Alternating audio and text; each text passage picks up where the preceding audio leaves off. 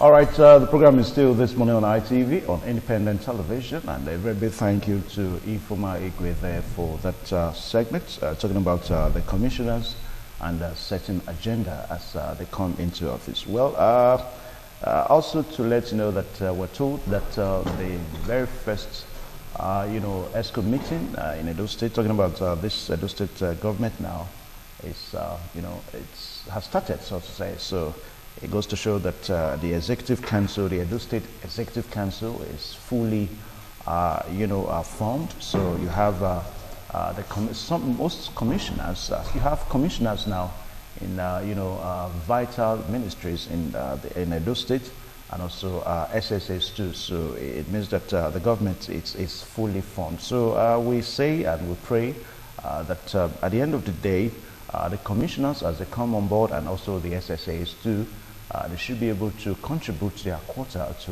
the development of the state. Well, I did say that we're going to look at issues of public health policies in Nigeria today, and we understand that sometime in June there was a campaign against tobacco, that was launched in Nigeria, and this campaign was meant to further educate smokers about the dangers inherent in smoking tobacco, and also to create the awareness too. Now, the big question is that to what extent has this campaign gone? And in Nigeria, it's always worrisome to know that once you have government, introduce a policy, sometimes it just go down. And the big question really is that what is really responsible for all this?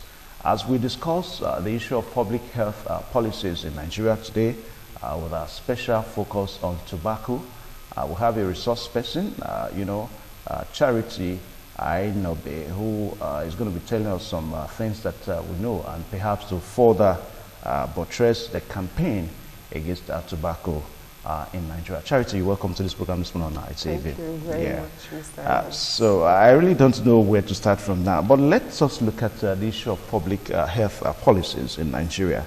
Just like what I said, that you have oftentimes government introduces a policy, yes. Then somewhere along the line nobody talks about it. So what do you think is really responsible for this? Majorly, I believe one of the hindering factors concerning actually executing some of these policies that are enacted comes with having the backing of the populace, the backing of security agencies, and maybe other agencies that may be directly or indirectly involved. Take for instance now the Clear the Air campaign embarked upon by the Federal Ministry of Health. Though I wouldn't say the campaign has been given much media coverage, but so far so good. At least the present Minister of Health, Professor Isaac Adewale, has gone a step further to send letters across to, I believe, the Inspector General, NDLEA, and I believe other agencies like the head of the civil service to for them to come in, collaborate with the Federal Ministry of Health to ensure that the National Tobacco Control Act is actually executed. And if you want to execute such an act right now in Nigeria, there's no way you can do without these security agencies. They must be brought into play to actually help bring that about. And somehow to the cooperation of the citizens too. Yes, exactly. Because tobacco smoking is not just the problem of the government or the problem of smokers or second-hand smokers. It's actually a problem, a public health problem that affects everybody. So everybody needs to come in to actually put hands to work, so to speak, and make sure it's actually executed. Take, for instance, the prohibitions, they have the provisions, I beg your pardon, are actually 9. We have 9 provisions. The first is the prohibition of sale of tobacco or tobacco products to individuals below the age of 18. You can find this, and I believe there will be situations whereby persons below the age of 18, they go to a store, they want to purchase some tobacco products like cigarette, for instance, and nobody asks for an ID. They just sell and they collect the money. So this is one of the prohibitions that has been put into play. There are not that more specifically that would actually need the contributions of all Nigerians. It's the prohibition of smoking in public places like health facilities, educational facilities, child care centers, stadiums, restaurant, bars, to name a few. They will actually need all Nigerians to come together to say no. For instance, if you are in a vehicle, if you are in a bus, for instance, and someone is smoking freely in that bus, you should be bold enough to tell the person, excuse me, please, you can't smoke here. Because the number of smokers that we have as compared to non-smokers is not the same. It's few, yeah? Very few. Actually, in Nigeria right now, we have 4.5 million smokers in Nigeria, according to the global adult tobacco control survey. We have 4.5 million adults that are smoking in Nigeria, and out of that 4.5 million, 4.1 are men that are actually smokers. So everybody needs to come in. It shouldn't be left to the government alone or the NGOs or the CBOs. Everybody needs to come together to make sure that we fight this to a standstill, because the diseases that are brought about by tobacco smoking, they are enormous, and they have a huge role to play in environmental development, health development, as well as economic development. Because yes, tobacco goes a long way to affect smokers and non-smokers, talking about cardiovascular diseases, asthma, cancers. But it also affects those who engage in tobacco farming. So if we're able to cut off those who actually engage in tobacco farming, ensure that we redirect them to farming other produces, other cash crops that give better revenue, you discourage them to go into tobacco farming. As such, the tobacco companies can no longer influence them to go into tobacco farming. All right, let's look at some moves that perhaps some state governments have taken. Take, for example, somewhere like Lagos State, where there is a legislation that if you smoke tobacco, cigarettes in the public, you are going to be punished. Now, what do you think? I know that some state governments, started it sometime, but it looks as if that the law is more effective in somewhere like Lagos State. So what do you think is Lagos State government doing that perhaps other state governments are not doing, that is really not letting these other states to have the required results as Lagos State is having? Okay. I believe one of the major things that is working in favor of the Lagos State government is that the people have seen that their tax is being used very well. They have provisions in place, and they can actually see that the government has their interests in mind. So it doesn't take much effort to solicit and to get their compliance when it comes to certain rules and regulations. And then another thing, the Lagos State government has been able to carry along some other parastatals, some other agencies along in whatsoever they are doing. And that is key to ensuring that your government works, the ability to ensure you carry everybody along. Even though the majority may buckle at the beginning, but at the long run, they know that, okay, you have the interest of the people at heart, and then everybody wants to join in. Yeah, when you say other agencies now, agencies I'm talking such as about the police, the police force. I'm talking about the NDLEA. I'm talking about NAFDAC. I'm talking about SON, the Standard Organization of Nigeria. So these agencies, they're able to carry them along. As such, they're able to enforce a bit better than other states would do. But I believe Edo State is in the right track. We currently have a governor in the person of Governor Aienobe-Asekharen. So I believe I see him as an intellectual, somebody who is business savvy. So I believe in due course we should be able to, we'll be seeing good changes in Edo State that would actually also put us in the forefront of states who are actually doing very well in Nigeria. Okay. Now, recently we understand that the bill that will further prohibit smoking in the public has gone through the second reading on the floor of the National Assembly. Yes. Now, allegations are that at times some of this tobacco making, firms, yes, or some of these tobacco companies, making companies, are really owned by the elites. At times some say that they are owned by some members of the National Assembly. Now that you have this situation, how do you think that bill is going to sail through? This is where I believe the opinion of Nigerians come in. The government is for the people, not for a few. So I believe if we are able to actually come up, speak, we shouldn't be close-mouthed about it. This is a campaign, clearly a campaign that is already on. So Nigerians should not sit and wait for some few persons in the government to actually push the campaign for them.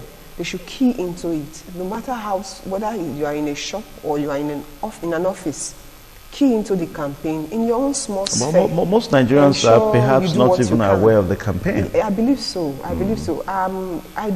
I can't say for sure why the campaign isn't getting as much media coverage as it should, but as someone who wants to really work in the field of health promotion, I took the pain and decided to actually key into it. When I saw it, I keyed into it and decided to work from there.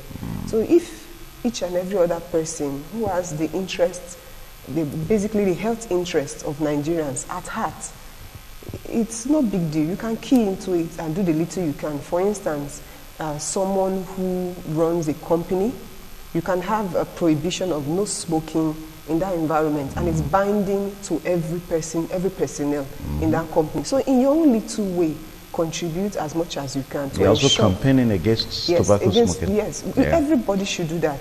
It's something that goes far beyond more than just smoking a cigarette and then getting diseases, and then secondhand smoker also being affected by certain diseases associated with tobacco smoking. It goes far beyond that.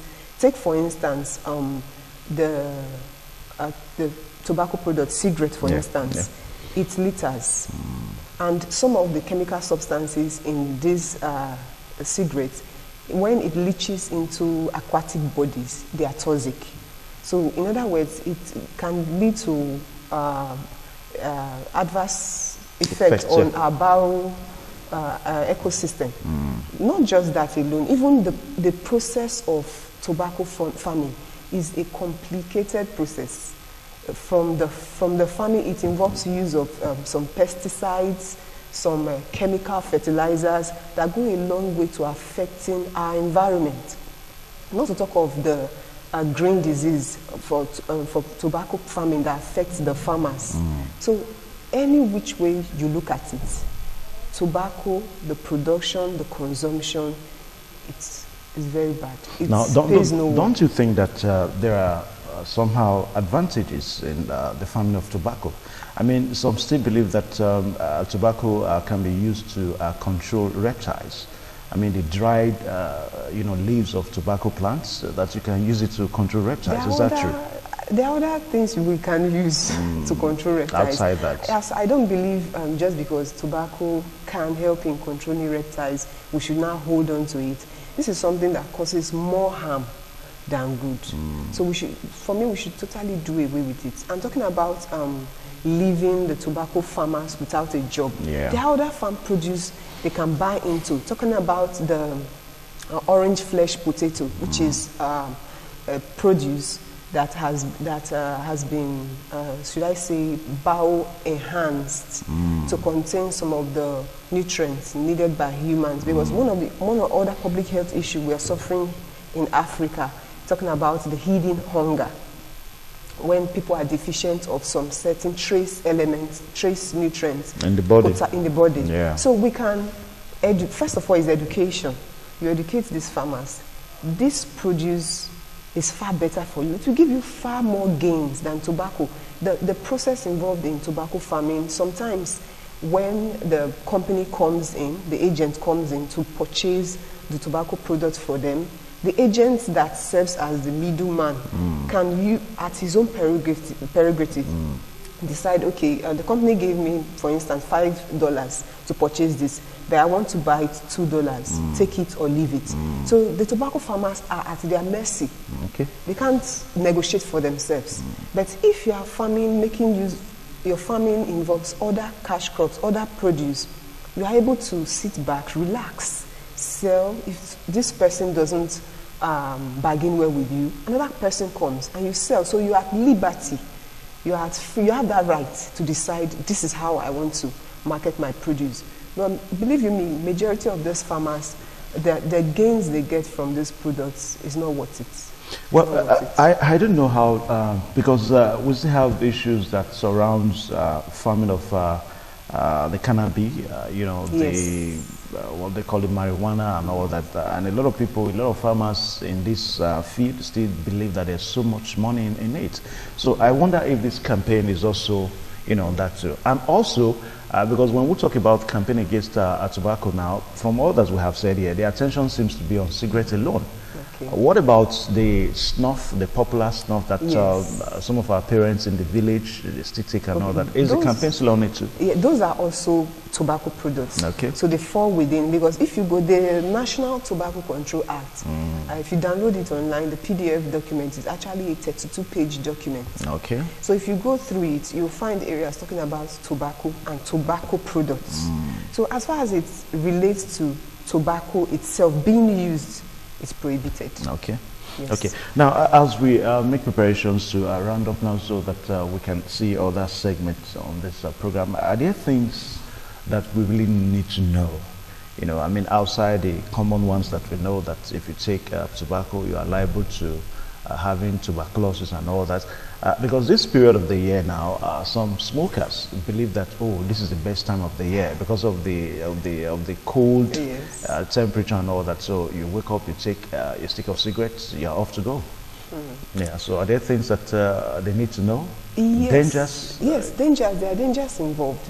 For every one person that dies because he or she is a smoker, 30 other persons are in danger. They are exposed to other tobacco smoking related diseases. Yeah. So if you are a smoker, I'm talking to everybody out there right now. If you are a smoker, have it at the back of your mind that as you are consuming whatsoever tobacco product you are consuming, you are putting 30 other persons in danger. It could be your friend, it could be a sister, it could be a brother, it could be mother or father.